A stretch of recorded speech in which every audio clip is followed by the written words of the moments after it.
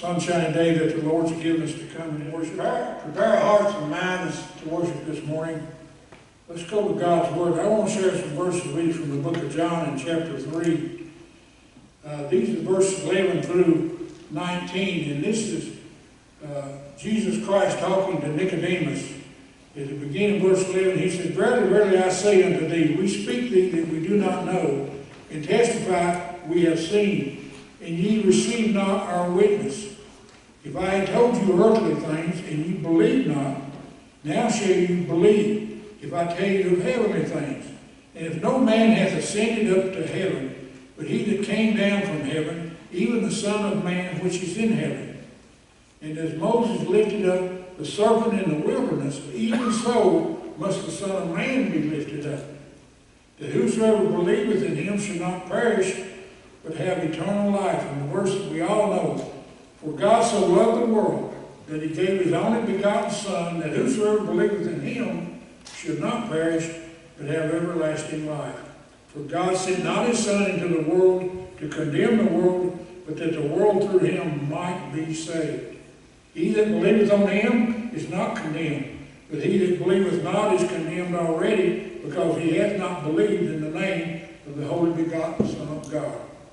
And then finally verse 19, And this is the condemnation, that light is come into the world, and men love darkness rather than light, because their deeds were evil. Almighty God, our gracious Heavenly Father, as we now prepare our hearts to worship, I just pray, God, that we realize how important it is that we come into your house prepared to learn all that we possibly can. I just pray, God, as we continue through this worship service, you'll open our hearts and minds to be receptive. I pray, Lord, you lift Brother Gary up as he shares his word, your word through him this morning. We're just so blessed. Let us realize, oh God, how important it is during all these troublesome times that we learn to build and strengthen our hope, faith, and trust in you. We thank you for this opportunity. For it's in Jesus' name I pray.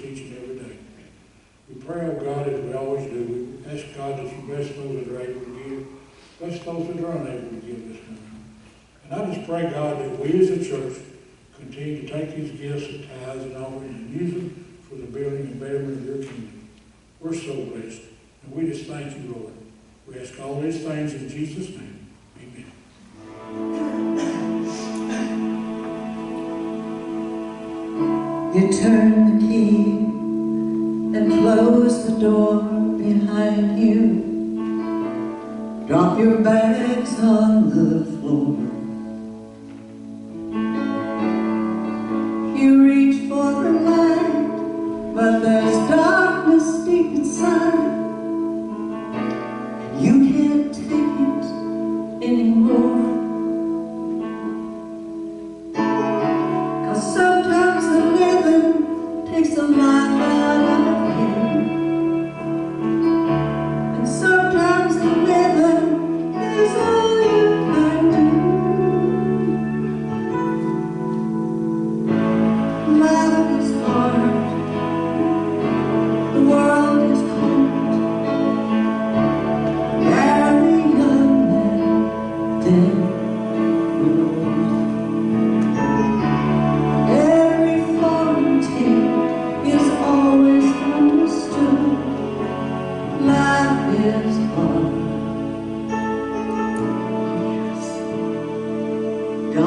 is good.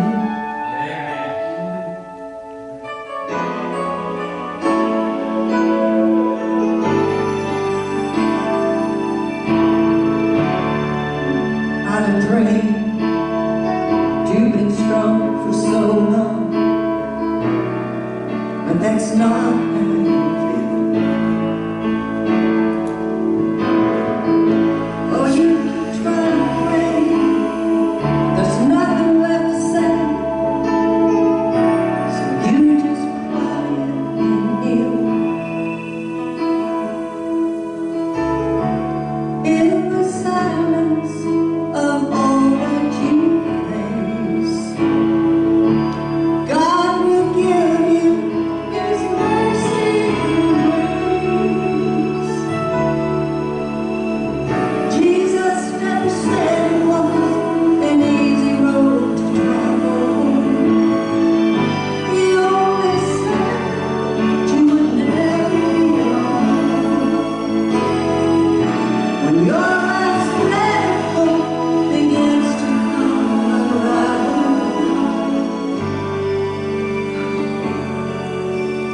don't worry, He'll walk beside you on this journey home. And He moves around His heart. The world is cold, very young and thin. We're old. Every volunteer is always a master. Life is hard. Oh, life is hard. But God is good.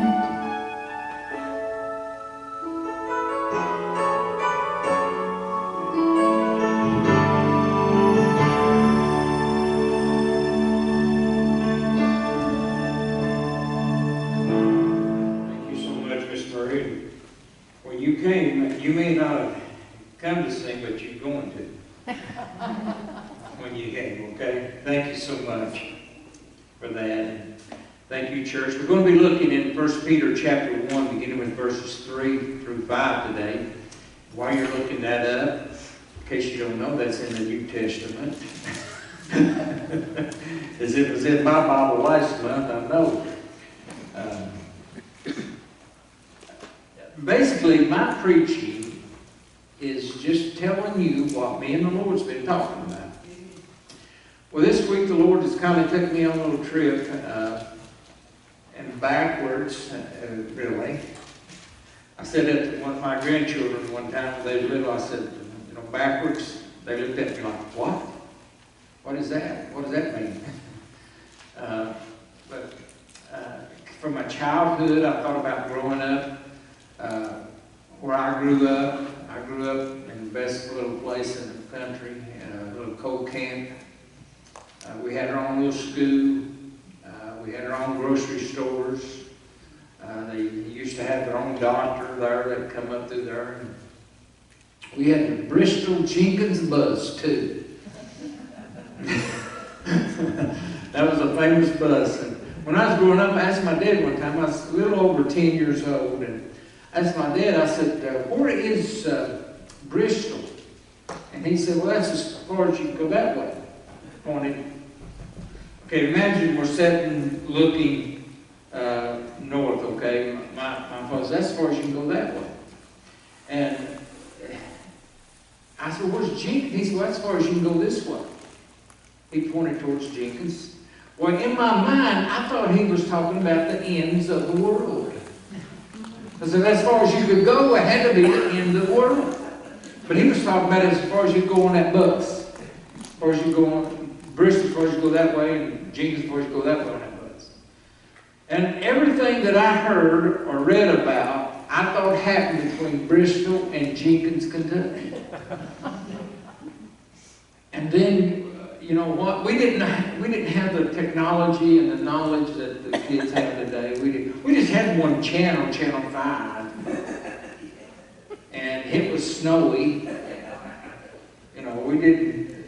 And I thought about growing up cousins, they were the people, you know. I had some friends, 2 friends, and this week they called me. I had a lot of my childhood friends call me and talk to me and tell me to call so and said, "Look, I called you to tell you to call so and so." And all the way through that, and I had a wonderful conversation with a lot of people that I hadn't spoken to in years and been involved with it years and everything. And I started thinking about heaven and running into people talking about heaven and all these different ideas that people have about heaven and everything. You know, one guy, he's talking about, "Well, I hope we can fish up there." And I said, "You won't like it if you do." He said, "Well, I reckon I will like it." I said, "You'll catch something every time you throw out something, you want to enjoy it.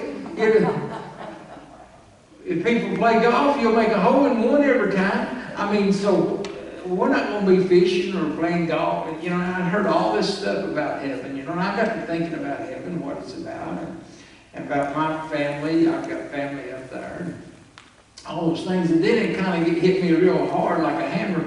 God, are you preparing me for my death? Am I going to die? Because I had heaven on my mind.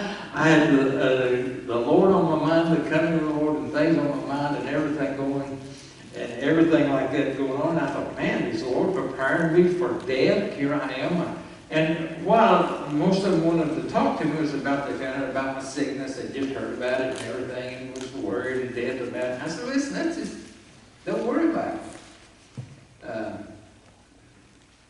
I faced death before, and it's just, so it's, I told myself, I'm not worried about it. Susie's probably more worried about it than I am, and my grandchildren are probably worried more about it than I am. Because you know what? I have a destiny. I've been promised something. And this whole world is going to get worse. If you're a Christian, this is your worst time that you're going to be living. Right now. I don't care what, I mean, you think about it. It's not really good for us. If you're lost, this is your best time you're going to live. Because if you die lost, you're going to be in judgment. And it's not going to be pretty after that. And we quit talking about that in our churches because we're afraid that we're going to say something that's going to scare somebody. Listen, people better realize that they're going to stand before God one of these days, and there's going to be a judgment.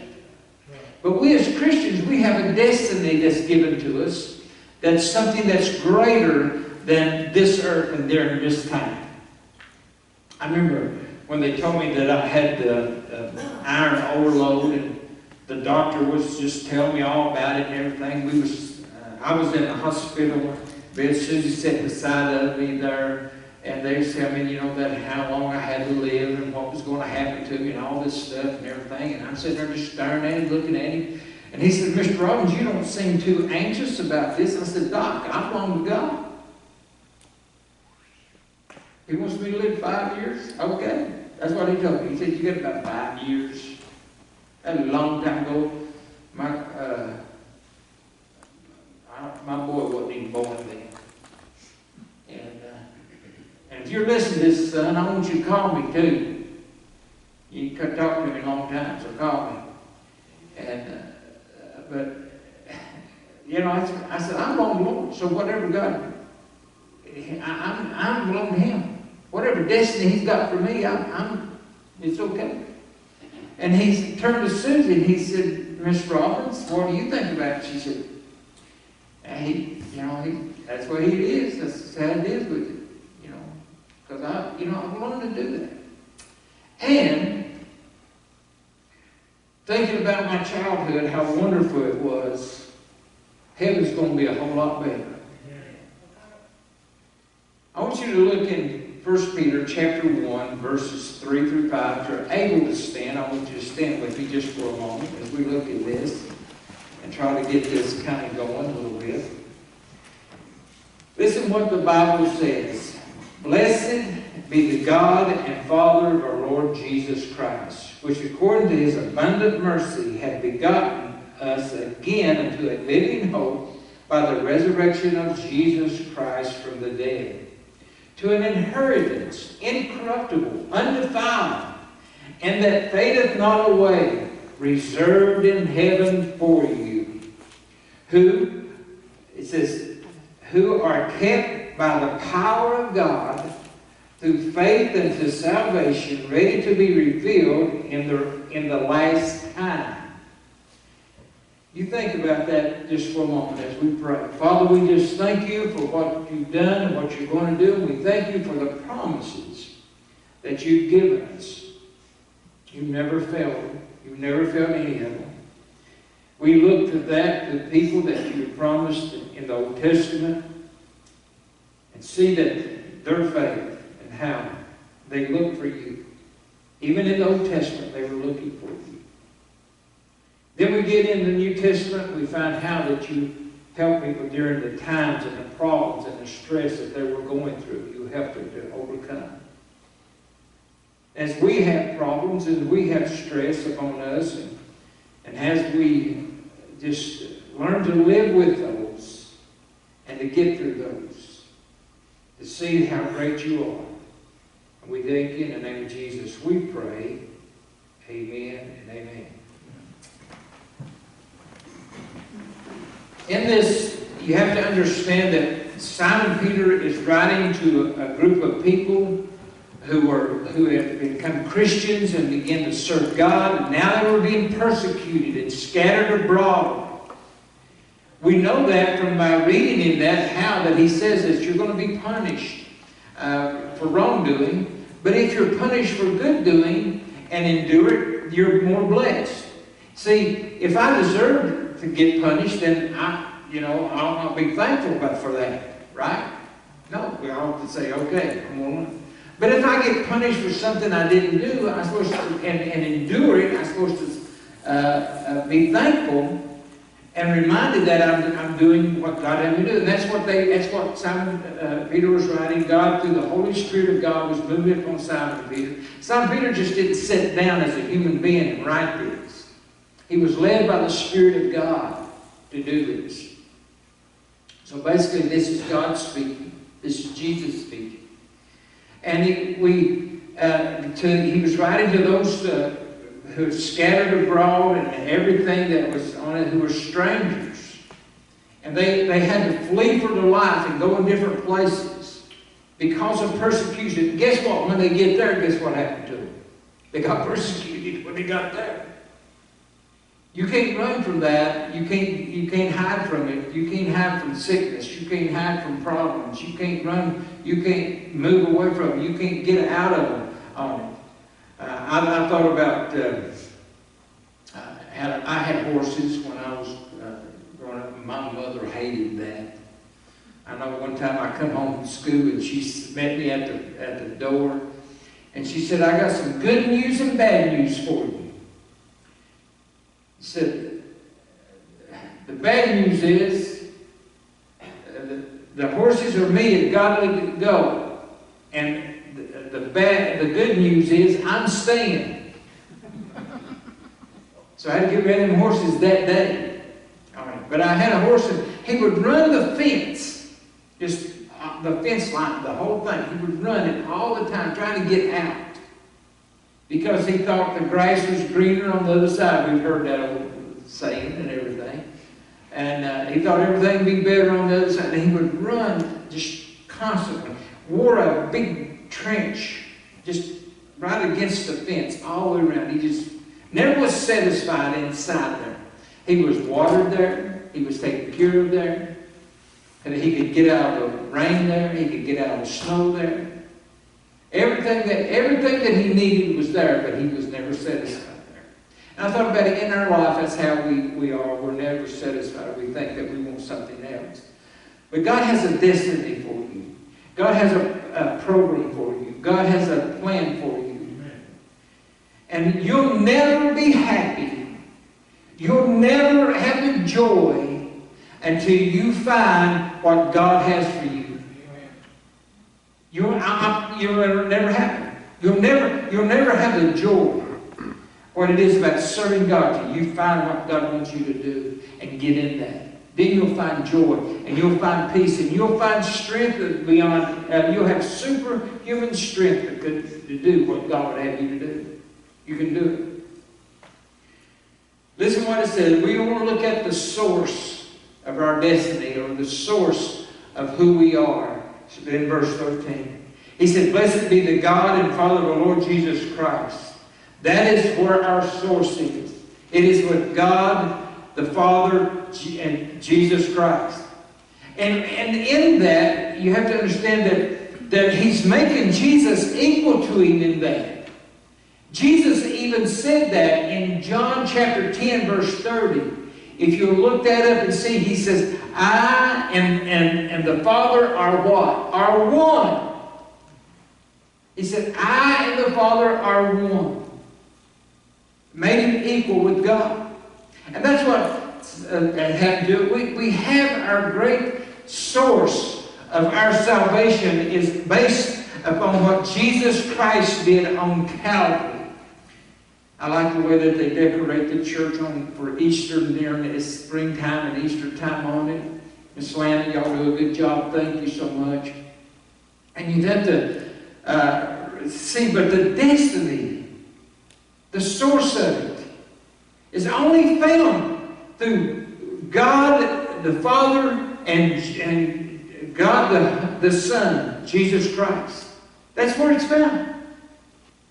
We try. Humans, we're trying to look for it everywhere else. These, have you ever noticed some of these TV preachers, how they preach health, wealth, and prosperity?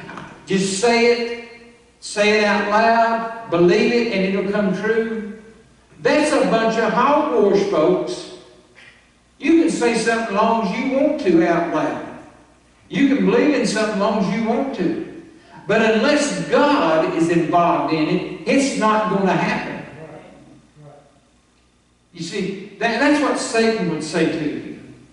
Satan would say, listen, all you got to do, leave God in it. You're putting see, when you start saying this, that you're saying you're higher than God, you're going to just leave God out of it. And all you've got to do is first believe what you want. Visualize what you want. And speak it out loud, because the words have power. If you'll just say it enough, it'll come, you'll change it, and it'll happen. I got so tickled when I heard one of them talking like that. I thought, what in the world is he talking about? I've tried to say hair grow on my head 1,000 times, and it's not happening. It won't do it. Just because somebody says that, and it said, you're always going to happen. But they do bring God in every now and then. They'll say, God wants you to be a winner. You're a winner. Say that to the handicapped people who's pushing a wheelchair around trying to win a race. In that, God created us to worship Him. And for He wanted us to have a great life. But man fell in the garden, and since then everything that we put our hands to, we tear up. If we hold on to anything long, we're going to mess it up. It's going to be destroyed, because you know what? We are not perfect, and we're just sinners. And we that are saved are just sinners saved by grace because of what happened in our life. We think sometimes that we're perfect. I don't tell my wife, but she thinks I am, so don't y'all tell her any different, okay?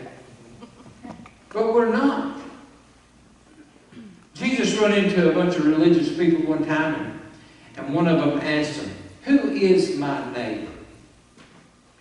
First he asked him, what's the commandments? And he said, to love thy Lord thy God with all thy heart, mind, soul, and strength, and to love neighbor as yourself. Just that's right. And then this Pharisee said to him, trying to justify himself, said, who is my neighbor? That's what he tried to do. The Bible says he tried to justify himself by saying, well, who's my neighbor? Because see, now Jesus knows what he's going to say to and everything else. He said, when he tells him about the Samaritan, about the priest, the Levi, goes on by a man who's beaten up, but the Samaritan comes. And we always hear that about the Samaritan do good and bring society into all this society, good things for they want to bring in for people about raising money. They always bring in that Good Samaritan. That Good Samaritan story is about salvation, folks. That's what that's about. It's to bring reality that we are lost and that we needed Jesus Christ. That's what that brings out on. So, and that's why Jesus is telling you about this. This man has already just said to love, I'm religious, and everything. And he says, well, who's my neighbor? He's already, by saying that, he's saying he's loved the Lord God with all his mind, heart, soul, and strength. And then he's going to love his neighbor as himself. And then the Pharisee says, who's my neighbor? After Jesus tells him about the priest going by and the Levi going by, but the Samaritan coming, people who the Jews hated. In 128, they tore their temple down, the Samaritan temple, destroyed it. And Samaritans got happened because after the captivity and the Jews come back, they try to hinder the work on the temple and on the city walls and everything else. And they became enemies a little bit on it and everything on it. They thought that's what they just didn't like them. And the Jews had nothing to do with it. They wouldn't deal with it. Especially because of Jeroboam and all that, and all those things happened. So, but Jesus brings in a priest, a Levi, and a Samaritan in the story. Just to prove to, and this is just to prove to this guy how lost he was. Because he had asked him about how do I get this eternal life? He asked that question. And then he's going to bring in the law, that he's keeping the law, that he's loving the Lord God with all his heart, mind, soul, and strength all the time, and that he's good to his neighbor, and he treats his neighbor as himself all the time. He loves his neighbor as himself all the time. I don't do that. I got great neighbors. But I don't love everybody all the time. I'm learning to do that. I'm trying to do that, but I don't. I don't treat everybody. I'm driving down the road the other day, and it was raining, and there was a man walking, and I've had to apologize to God, and I've never seen this guy again on the road or nothing. But I should have stopped and picked him up, but I didn't. I went right on by him. He's walking in a road. And I've been sick of it ever since. My stomach it's bothered me. And I hope to ever see that guy again. I'm going to stop and apologize to him and offer him a ride. But I may never get another chance in eternity. Because, folks, what we do, we got sometimes one shot at it. One shot. And I have to realize that my destiny is relying upon Jesus Christ and Him only. The only way that I know I'm going to go to heaven is because of what Jesus Christ has done. Now look at it. Let's look again in the same verse. Which according to His abundant mercy hath begotten us again unto a living hope of the resurrection of Jesus Christ from the dead. Let me ask you something. Did Jesus Christ come out of the grave? Yes. And it's not a hope so hope that He did, right? No, it's a sure thing that He did. That's what it's talking about. Did Jesus die on the cross? Yes. That's not a hope so that He died on the cross. It's not a hope so that He come out of the grave. It's not like I'm hoping that Jesus died for my sins. I'm hoping that He came out. No, this hope means it's a sure thing. That's a thing that happened. And He says He's begotten us. That means that we were born again. The only way that you're going to get to heaven is being born again. Amen. You're not going to get there by trying to be religious. You're not going to get there by trying to be good. Because why? I don't, listen, I can't keep, the two commandments were wrapped up in those two things. And what he was quoting from was Deuteronomy and Leviticus is where he was quoting from. This guy was saying that, to love the Lord thy God with all thy heart, mind, soul, and strength. Deuteronomy. And then to love thy neighbor as thyself in Leviticus. Those are the two things. He said, that sums up the law of the Ten Commandments. Part of them is, the first part is written to God. Those are written on it. These are written just to God. 1, 2, 3, 4. Those 5 on it. Then you hit 5. Honor your mother, father and mother. Then it gets down. Thou shalt not murder. Those are written for me. How I deal with you. The first 4 is how I deal with God. The rest of it is how I deal with human beings. I can't keep the first one. To love the Lord thy God with all my heart, mind, soul, and strength all the time. I can't keep it. So I need Jesus. That's where my source is. You see what God has done. And I have to realize that. And I have to keep my dependence upon that. And I have to keep hanging to that and looking to that and depending upon what Jesus done. Then we have to look at something else. He says, begotten, we are born to. That's the means of how my destiny is done. Because of because I'm born again. That helps me. The source of my destiny is Jesus Christ, the Lord and Savior. How I'm going to fulfill my destiny is being born again. Accepting Jesus Christ as Lord and Savior. Realizing that I was lost. When I was 10 years old, I was thinking about when the church that I grew up in and how that it was crowded on Sundays and it was a big deal to go to church on Sundays. It was a big deal in Banner to go to church on Sundays. I mean, it was, our parents, my parents didn't say, do you want to go to church today? They never asked that question. It was no for sure on Sunday morning and Sunday night and Wednesday. You was going to church. If you was too sick to go to church, you was too sick to get outside and play. We couldn't do nothing. I mean, you weren't allowed out. If you was, I remember one time I had the measles and I didn't get to go. We had a field kind of behind our house, a bottom there, and we played football and baseball there and everything else. And I'm sitting up in the window watching all the boys out there playing. I wanted to get out there and play football with them so bad I couldn't hardly stand it. But because I didn't go to church, I couldn't went out even if I didn't have to be. And I kept telling Mother, I feel good. I'm not sick. I don't have a fever. No, you can't go. You didn't go to church today. You can't go. That's just the way it was. But I remember when I got saved, I realized I was lost. And until you realize and come to in your life and happen on it, that you were lost, you'll never get saved. Because you'll think you're like this Pharisee. You'll think you're good enough. You'll think everything's okay. You think you're going to make it. I talk to people around this town all the time. They say, well, I think I'm going to make it. I talk to people in this town all the time who say they're Christians, but they act like atheists. Listen, you Christians that listen to this on it.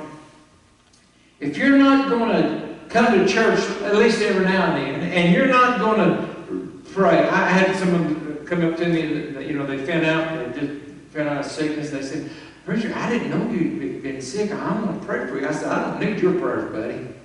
He looked at me like, what? I said, look, I want somebody who can get in touch with God praying for me, and I just don't believe your lifestyle and how you live that you can get in touch with God. He said, that offends me. And I said, well, I meant to wake you up to reality. You say you're a Christian, but I've never seen you in church. I've never heard you tell you doing anything godly. And that's your testimony with me. And I said, I'd love to see you get right with God, because you know what? You're missing the destiny that God has for you. he said, I got to think about this. You see, you know what we usually do? Okay, well, I thank you for the good prayers. Listen, I want godly people praying for me. Lost don't need to pray for me. If you're a Christian and you're out of the will of God, guess what? Somebody said that your prayers can't be hindered. The Bible teaches that they can. Did you know, men, if you don't treat your wife right, that your prayers are hindered? You better find that and look that up. I want you to look that up this week. That's in there. If you're not, so you think about our prayers can be hindered. If we're not in the will of God and doing what God has to do, He could be hindered. Now we know that God hears everything. But here's the difference. My children one time was playing with a bunch of other children. I heard one of my children, they was screaming and hollering and playing happy stuff. But I heard one of my children holler out in pain. I heard that. Now they've been screaming and hollering all the time. But soon as my child hollered. Now if your child had been there and hollered in pain, I may not have heard that. But my ear was open to my child. And that's the difference that we have as being begotten or born again. We know the things about being saved, about being born again. Here's what it says in verse 5. Listen. Who are kept by the power of God. See, when you got saved, you're not kept by being good. If you think you are, you're lost because you can't be good all the time. I mean, people say, well, you know, I don't want to sin and miss heaven after I get saved. Guess what? Just by saying that is a sin. Because you're not really trusting God. Just saying that. Well, what sin is going to, now you're going to do? Is it going to be speeding? Someone said, well, littering, throwing papers out. You think that's a sin? Absolutely. I had a preacher one time with me. We'd come back from a revival. We stopped at a place to get something to eat, and we pulled down the road. Before I could stop him, he rolled down the window and threw it back out. I stopped the car and I said, you go back there and get that. You know, he never spoke to me for a long, long time after that. But I didn't care. I just think living to me, I go, I hunt, and y'all know, I go way back in the mountain. There's trash in the mountain. Them daggone birds and animals carrying their trash over and throwing out. Just makes me mad. Think about it. Way back in the mountains. Why is it? Because I think it's a sin. So you see, how do I know I'm saved? How do I know I'm not perfect? I don't love God all the time. I don't think about Him all the time. If I'm fishing, all I'm thinking about is get the fish on the bank or get it in the boat. For a minute there, I forgot everybody. I forgot God. I forgot everything. So how do I know that I'm saved? Verse 5 tells us. Who are kept by the power of God through faith unto salvation, ready to be revealed in the last time. Now we know about the three parts of salvation.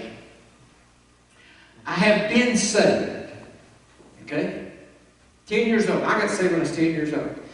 I am being saved, the present time. Sanctification. The Bible talks about sanctifying or being sanctified. And in sanctification, through the Word of God, I am being saved through that. That means now that after I was saved, I find out I'm not perfect yet.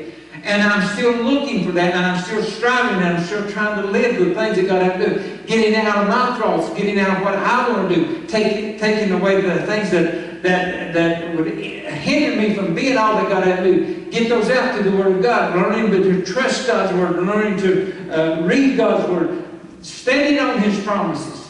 And then I will be completely saved over in glorification when I die and go to heaven. That's the three parts of it. There's not three parts of steps of being saved. All those are part of it. It's the conclusion of it. And that's how he says, here's why, then in verse 6. I wanted to say verse 6 for last. Ain't you glad about through? It says, wherein you greatly rejoice. I'm going to tell y'all Christians something. If you see me not happy as a Christian, you got my permission, my authority to tell me, Gary, why aren't you happy? You're saved. Why aren't you getting through this? You're saved. Because here's what the world is seeing today in us Christians. Oh, Lord, I don't know how we're going to make it. I'm tired of that in my life. Why would, you know, I was at a church one time, and I don't like to eat out on Sundays, but I do sometimes on it.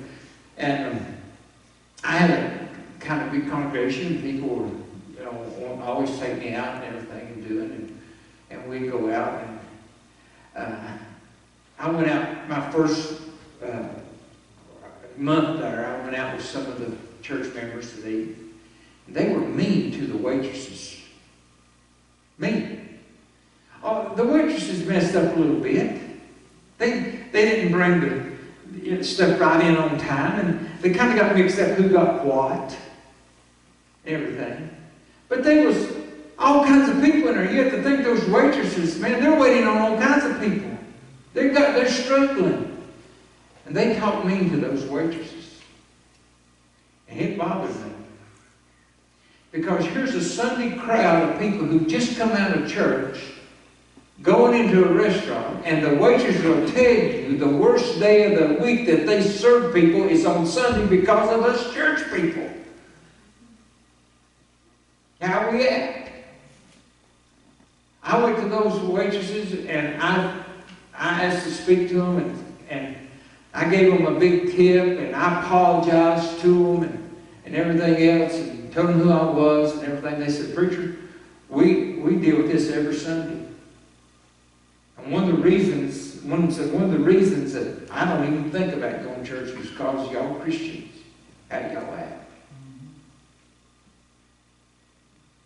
I seen something with some of the Christians here. Landon put one time we were stopped at eating, and they got overcharged or something. And they dealt with that so sweet, so easy. I was so proud of you. You remember where it was, where we was at, where we was going. We were on a little trip and going, and I watched them, how they dealt with that. And they did it so kindly and so Christian and so lovingly to them. How they were way overcharged for their bill. And I thought, that's the kind of Christian I like to be out with. People who handle that stuff like that. Even if the world doesn't even take notice, we're still obligated to do it. Amen. And the only way that you're going to fulfill your destiny is through God, Jesus Christ. What God is doing and what Jesus Christ is doing. What God has done, what Jesus Christ has done, is going to keep you that way. It's not on my good merits that I deserve anything. Because I'm not good all the time. I don't do the right thing every time. But I have a destiny to do what God had me to do. With every head bowed and every eye shut for just a moment. Father, again, I just pray that if there's someone in this building today that's lost, this will be the day that they'll come. That you are dealing with them right now, telling them that they need to be saved.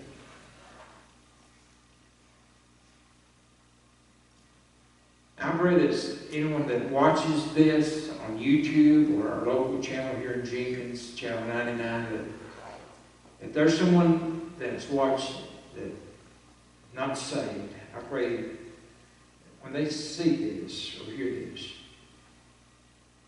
that you begin to deal upon their life and convict them and bring them under conviction that they need Jesus Christ as Lord and Savior. That they're not going to make it any other way. And they're not going to be kept any other way. Maybe there is a Christian that's just forgot what Jesus has done for them, what Jesus means to them, what Jesus has done for them. And they've slacked off, or we've slacked off, God, as Christians, I should say. I ask you to forgive us for that. Our country, God. Don't give up on this country, God. I beg you, I beg you. Don't give up on this country. Don't give up on the world.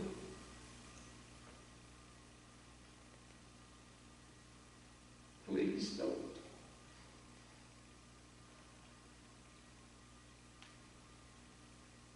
I'm sorry when we do.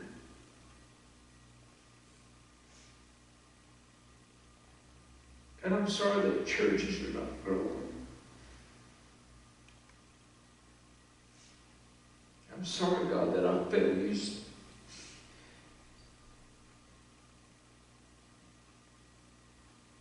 I'm sorry that sometimes I failed to thank you for all that you've done for me.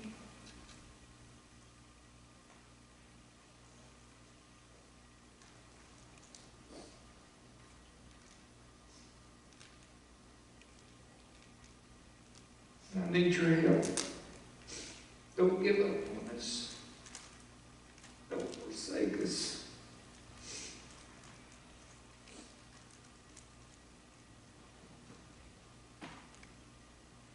I pray, God, that someone needs to receive Jesus Christ today. They'll do it. Say, God, I'm sorry that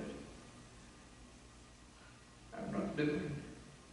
Won't you forgive me as a sinner? And I accept Jesus Christ as my Lord and Savior. I pray that they would do that and believe and trust in that.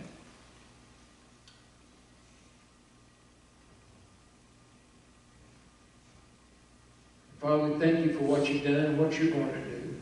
In the name of Jesus, we pray. Amen and amen.